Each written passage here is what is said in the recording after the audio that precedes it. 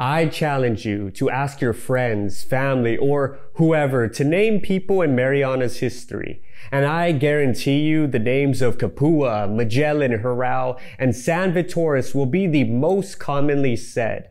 And what all these figures have in common is that they are all men.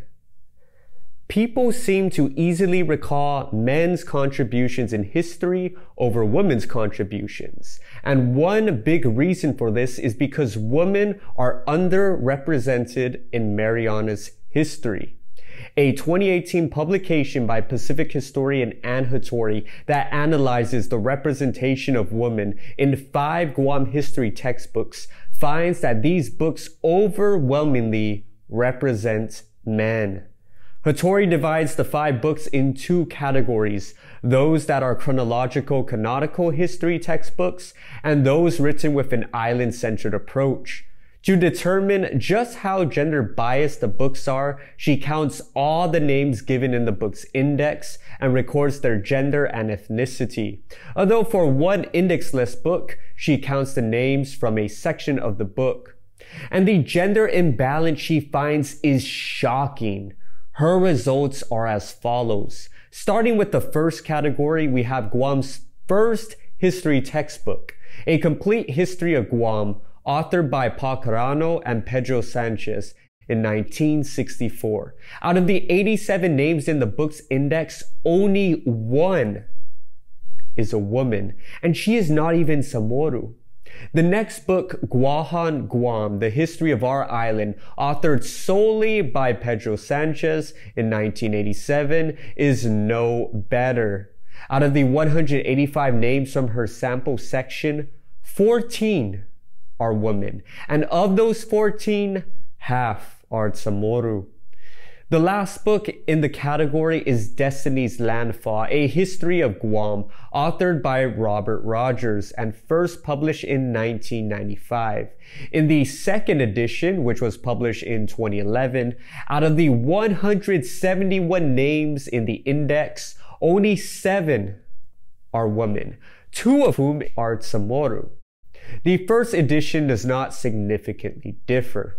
It is clear that all 3 of these books in the canonical history category overwhelmingly represent men. So how do the 2 books written with an island-centered approach compare? Surely they must be better, because after all, these books were produced from the viewpoint of the CHamoru people. The first in this category is Historian Tatatanu, The History of Our People, published in 1993 and was written for elementary school children. Out of 31 names, 2 are women, and of those 2, 1 is a CHamoru, more specifically the CHamoru deity Fu'una. The second and last book in this category is the 1994 publication Imagobetnia Guam, governing Guam before and after the war. Out of the 198 names, 10 are women, and 8 of them are CHamoru. One would think that these books written with an island-centered approach would at least close the gender gap, but that is not the case. They are no better than the chronological canonical history textbooks in representing women. And Vitores, who is a contributor to one of these textbooks, is very well aware of this. As one of the contributors to the Magobetnia Guam textbook, I could still recall the enthusiasm we brought to the project and our deep and earnest desire to present a CHamoru-centered view of our island's past. Yet as our work demonstrates, even Guam's most intently islander-centered textbooks remain trapped within the confines of a Western historical tradition that largely privileges men's contribution to society and history. In order to represent the Northern Mariana Islands, I analyzed 2 CNMI history textbooks. Using the same methodology as Vitores, I found similar results to the Guam books. Starting with Tiempo y Mamafotna, Ancient CHamoru Culture and History of the Northern Mariana Islands, authored by Scott Russell in 1998, out of the 43 people in the index, 3 are women, and one of whom is a CHamoru woman/deity, who is of course Fu'una. Although if we add the 12 names in Appendix A that were not in the index, we get new results. Out of 55 names, 6 are women and 4 out of the 6 are CHamoru. However, since these 12 additional names do not even appear in any of the chapters and only as a list in the appendix, I will exclude them. We then have History of the Marianas to Partition, published by Don Farrell in 2011. 24 out of the roughly 369 names are women, and of the 24 women, 13 are CHamoru. In total, women represent less than 10% of the names in all 7 of these history textbooks. It is even less with CHamoru women, who represent less than 5%. It is clear that our history books overwhelmingly covers men's contributions at a disproportionate level than women's. And there are 2 significant reasons for this. First, because for the longest time, the primary sources that inform our histories were written by men, about men, and for men. More specifically, in the case of the Marianas, by white European males. And what these men recorded about the CHamoru's and the Marianas reflected their patriarchal Eurocentric ideas and attitudes of what was important. And to them, what was important and worth writing about were men. Not just any men, but men who were of visible political, religious, social, and military importance. Thus, the stories of men were preserved rather than women's. The names and accounts of European explorers, missionaries, leaders, settlers, and military personnel were emphasized rather than the CHamoru's. And the few names of 17th century CHamoru's that they recorded, such as Kapuha, Mataping, and Farrell, were CHamoru men that fit the European idea of who was worthy to be recorded. Male chiefs, nobles, warriors, and religious converts. Similarly, it was generally the elite class of CHamoru men whose accounts were recorded in the 18th century and beyond. Whenever women are mentioned in the early documents, they are generally nameless, with specific individual women referred to as the daughter, wife, or mother of someone. And while names of CHamoru women increasingly appear in the records over time, particularly starting in the 19th century, women's names and stories were largely ignored. So it's understandable why these 7 history books underrepresented women, because there are more written records about men than women. However, while this is applicable for 16th to 19th century Marianas history and somewhat to the early 20th century Marianas history, this does not excuse the underrepresentation of women in contemporary or post-1945 Marianas history. Because while we can't go back in time and record the accounts of 17th century CHamoru women, we can record the accounts of living CHamoru women today, and at the bare minimum include some of them in the textbooks, which these 4 history books failed to do. This leads to the second significant reason for why our history books underrepresented women. Because they are written in the traditional chronological narrative that privileges economic, military, governmental, political institutions, figures, and events. This means that history is conceptualized in a linear fashion as a timeline with a beginning, middle, and the present. The book then methodically goes through key events and historical figures in a chronological order that led us to where we are today. And since not everything can be covered in a general history book, especially those meant for the elementary and high school level, as the books must be concise and not too long, the author must filter out information that does not fit the narrative.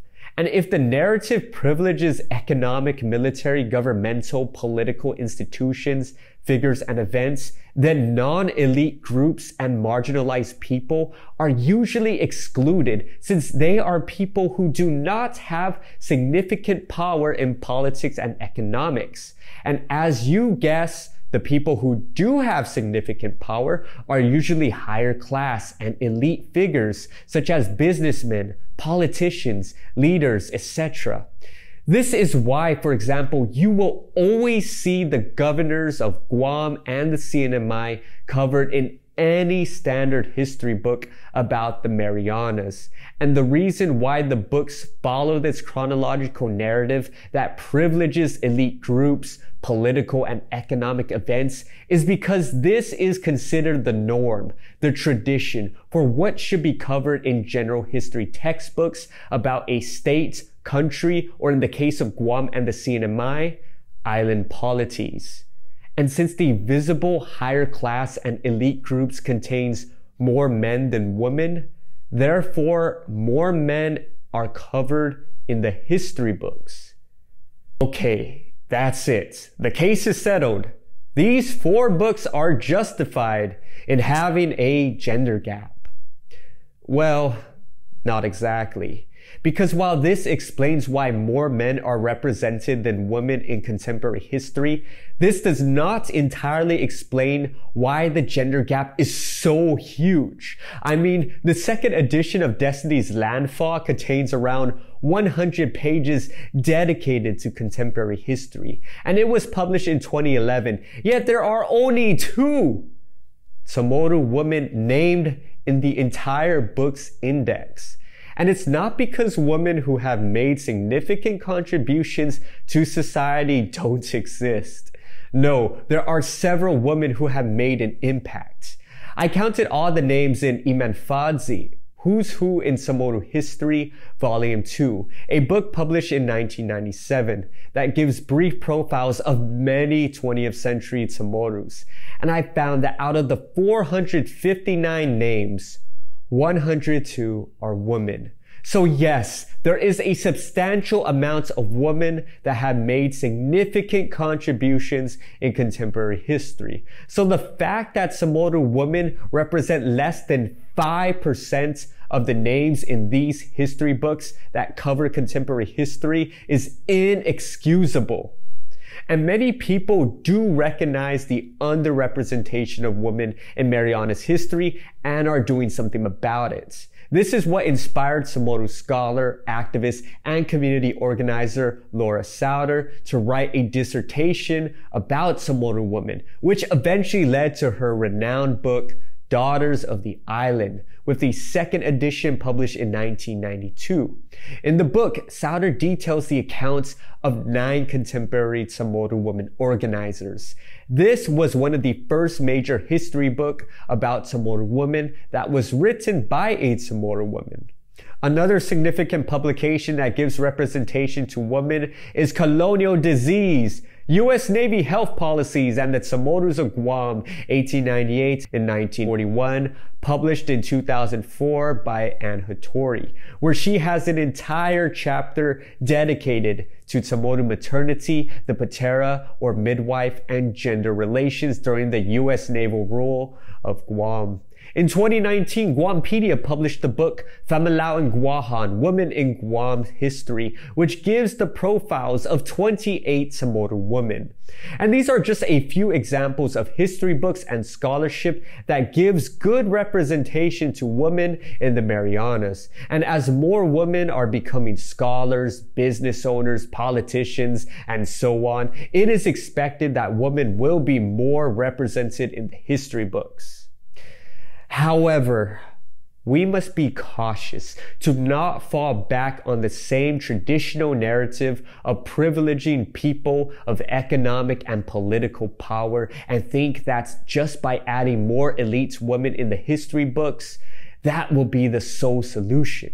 For example, in November 2018, the people of Guam elected the first female governor and the first female majority in the legislature. These events fit perfectly in the traditional historical narrative, and these events will definitely be covered in future general history textbooks. However, what will not be covered are the experiences of marginalized and non-elite women because, as mentioned already, the traditional historical narrative tends to exclude non-elite and marginalized groups. This is not to say that women moving up in society should not be covered or celebrated. Rather, I'm giving you this example to show you that what we intuitively understand as Marianas history, which consists of a linear timeline that emphasizes the elites, the Guam and CNMI polity, politics, economics, and colonizers, is a learned conceptualization of history and is a very colonial understanding of our history. And the solution to not perpetuate this colonial view of history is to decolonize our history. As Anne Vitores eloquently explains, decolonizing our history will mean reevaluating and maybe even rejecting the conservative historical tradition that defines history as the story of building nations, militaries, and economies.